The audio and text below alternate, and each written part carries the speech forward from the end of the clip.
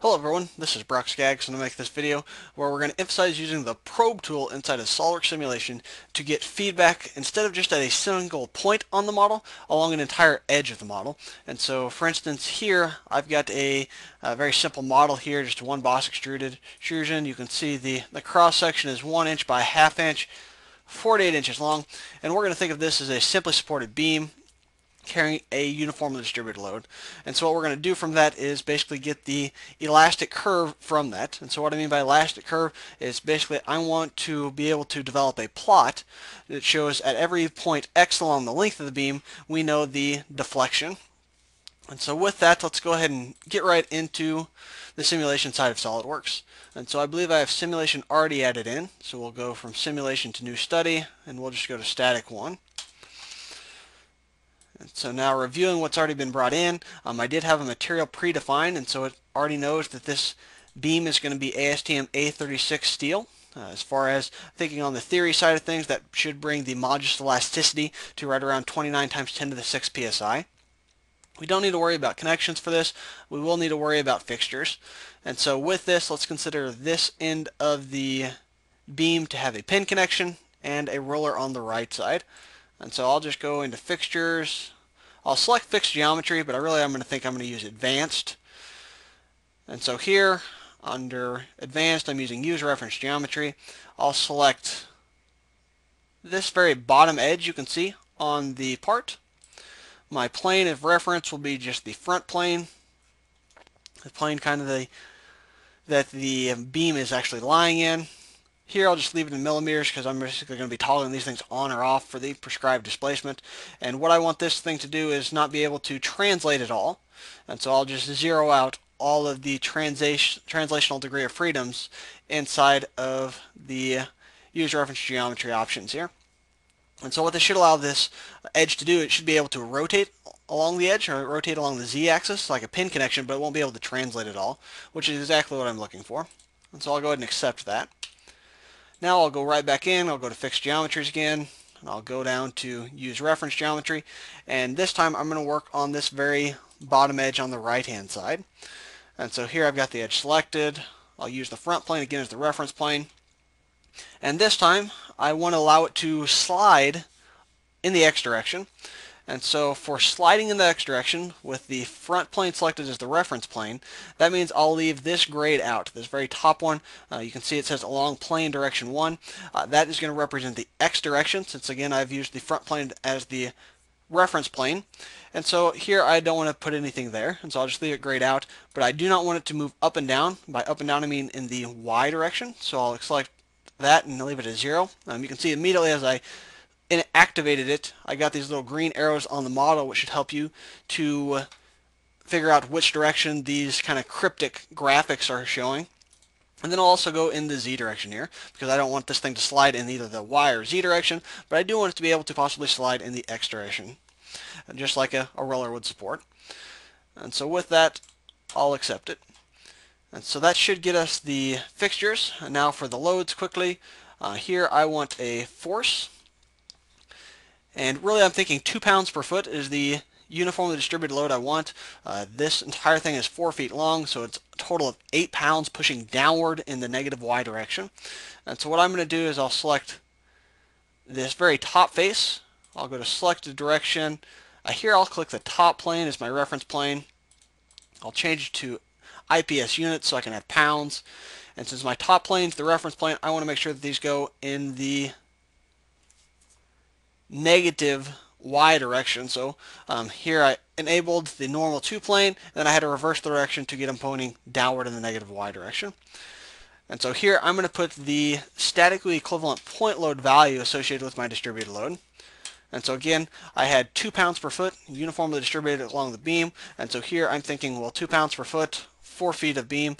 And so that should be 8 total pounds pushing downward, and I'm putting the 8 right here in this box. Basically what it allows SolidWorks to do is take that 8 pounds and it's going to uniformly distribute it over the face that I have selected, which is exactly what I'm wanting. You might be asking, well, what if I don't want it uniformly distributed? Well, you can see down here, I could check into the non-uniform distribution region. Then I'd have to somehow describe to SolidWorks how I'm going to distribute this load over this face of the beam. But for now, just a nice simple beam with a uniform distributed load of 2 pounds per foot, or total downward force of 8 pounds. And so I'll accept that. And so now we're ready to run. So I'll just right click and go mesh and run. I'll accept the default mesh size, and this should go fairly quickly. Very quickly, just like so. So one of the things that's a good habit to get into is just check the kind of the exaggerated shape here of the beam, make sure everything looks correct, and make sure you didn't apply a fixture incorrectly here.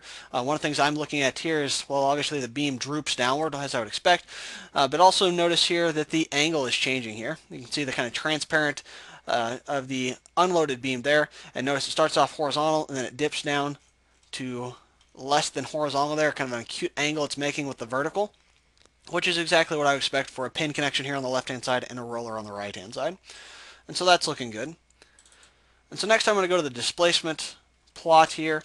And one thing I'm going to do is I'm going to wanting to grab the information about the deflection at any given point along the length of the beam. And what I'm really after is I want to compare that to my theoretical solution. And so if you watched another video I made, I basically went through this derivation to how to derive the elastic curve equation for the beam we're looking at.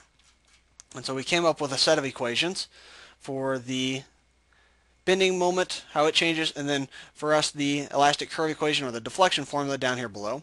And so what I've done at this point is use the beam geometry and the characteristics of the loading in order to calculate this range of data that you're seeing.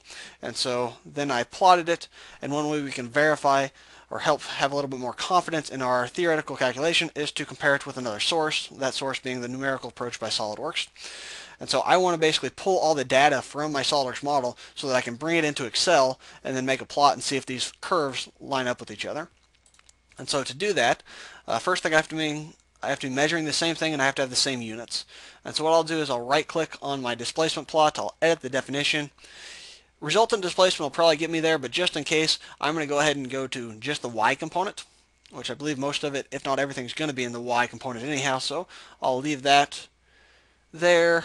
Also units, I want to be in inches instead of millimeters, and then I'll hit the checkbox here. And so you can see the result there. At the far ends, right up next to the fixtures, I have 0 displacement in the Y direction, which is exactly what I expect.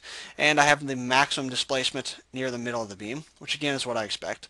And so now to the purpose of this video, we wanted to show the probe tool. And so probe tool, as you're used to it, the default is at location. So I can come in here and I can pick different points, and it'll give me the displacement in the Y direction for that specific point, which is great. But here I don't want to have to go through and pick points all the way along the length of the beam. That would take forever. And so one thing I'll do is say on selected entities. And so when I click that radio button, it's basically waiting for me to select a face, an edge, or vertices here. Well, I'm going to select just this bottom edge of the part, and then I will click update. And so you'll notice what happens is it's basically reporting the values of all the nodes that lie along that edge. And so it gives me the X, a Y, and a Z value there. And we can also plot this, I believe. And so we can show a plot real quickly of what we're seeing. And so you can see the general shape that we would expect there. And also you'll notice that it's a parametric distance here. And so instead of being between 0 and 48 inches, they've just parameterized it so that it's between 0 and 1 there. And so we can make use of that, though, still. And so what we're going to do is we'll save this. And so here I'm just going to save it in the default location, and you can see it saves it as a CSV file, a comma separated values file. And so that's fine. I'll hit OK and the green check mark. And so basically what we did at this point is if we come in here to the results area of the simulation, I have basically created a CSV file that I can then open in Excel. You can see it's 10:36. It's Wednesday, February the 3rd of 2016 is when I'm doing the video. And all of the data from that plot and all the data that it grabbed from the probe tool is now right inside of Excel, which is a very nice thing. Notice here it's also giving me the actual X position here, which is nice, instead of that parameterized value. And so what I'm going to do now is I'm going to take this value column and the X column, and I'll take it from the CSV file, I'll copy and paste it into my Excel file. And so here is the SolidWorks solution. just call it SolidWorks Solution. And let's see if this matches up with the blue curve I have here. And so we'll select data, we'll add another series. Here we'll call this SolidWorks. The X values will just be the X values here. Again, these are the values coming right from the probe tool using selected entities. And the Y values are going to be the value column. This should be the vertical displacement in the Y direction. And so, making sure not to get the headers. Just like so. Now I've got them both there. It's a little hard to see, so I'll go ahead and format the data series quickly here. Just like so. And one of the things you can see is that our theoretical solution matches up exactly with the SolidWorks solution there. Those curves are right on top of each other, which gives us quite a bit of confidence in our theoretical solution since we're now verifying it with an independent source from the SolidWorks simulation there. And so all that was done again with the help of the probe tool. And so probe in SolidWorks again on selected entities, select your entity, hit update, and then it's going to basically pull all the data it can along that entity, in this case the edge of our beam.